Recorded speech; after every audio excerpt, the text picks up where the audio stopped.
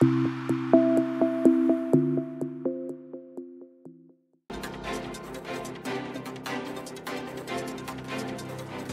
Western North Carolina Conference. I'm Adam, coming to you live from Cullowhee United Methodist Church, here for a special Easter season news bulletin update. Today we're going to be taking a look at some of the extraordinary signs of resurrection and God's presence at work right here during our Easter to Pentecost season. First up, we're going to take a look at the Wesley Foundation. You know, it's a particularly compelling story. The Wesley Foundation Campus Ministry, they're hosted right here on the campus of Cullowhee United Methodist Church. They operate both inside and outside the building as a place to connect, contribute, and celebrate in their faith and the world around them. Sources tell us this is a great place to volunteer, get involved with Meals on Wheels, the food bank, have some fun. It's a great place to, fundraise, and a safe space for students just to be themselves. We have a testimony for our on-site witness team, Mitch. Mitch, what's going on at the Wesley Foundation? Yes, Adam, we're here on the scene at the Wesley Foundation. This is a place where students can come together and grow in their faith with one another and learn some important leadership skills. In fact, we have one student here who'd like to share a little bit more with us. Yes, this place is pretty cool. One of my favorite things is going on all the service trips that we do. But sometimes it's nice just to get together and hang out and do some cool things like playing disc golf together. That's what we're going to go do here in a little bit. Thanks, Mitch, for that testimony. Up next, we have the Firewood Ministry. It's in partnership with Jackson County Department on Aging. So here at Cullowhee United Methodist Church, we like to collaborate with a wide array of volunteer groups to help keep people in Jackson County warm. During the wintertime, it's a fantastic way to get our local community involved here at Cullowhee United Methodist Church and show them the love and resurrection power of Jesus. As always, we have our witness reporter over in the woodlot. Over to you, Mitchell. Yes, Adam, thank you. I'm here in the woodlot at the church. Sources tell me this is where they cut, split, and then deliver hundreds of loads of firewood. This seems like a great way to show God's love. Adam, sources tell me that Jesus is alive and well here. In fact, he's been spotted, they say, a number of times behind these splitters.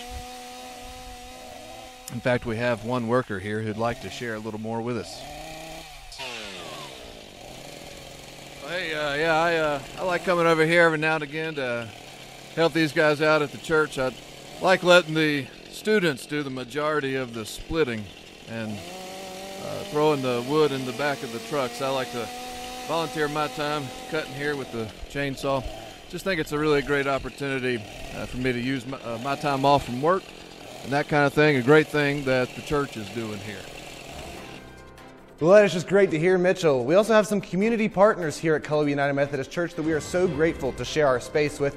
The Language Enhancement After School Center, or LEAP, is a phenomenal way for us to share our open doors with the world. LEAP's using that cutting-edge learning to help underserved youth in our area with homework, ESL, and building that terrific sense of community right now. For more on community relations, we're going to go over to our witness reporter, Mitch, for another testimony. Go ahead, Mitch. Adam, we're here on the scene. As you can see behind me, there are many shining faces as these young folks learn here.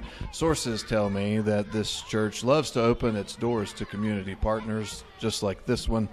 In fact, we have a local citizen here who wants to show us a little more. I've been around for 80 years and I've never seen a church so engaging. This is a church that really understands the importance of being a community hub. In fact, I wonder, is this place ever empty? Well, it looks like another good front for the work of God here at Cullowhee UMC, especially during this great season in the life of our church. And that is all today, ladies and gentlemen. Thank you so much. Hang on. We just had a breaking news story concerning a local preschool, and wouldn't you know it, it's located right here at Cullowhee United Methodist Church.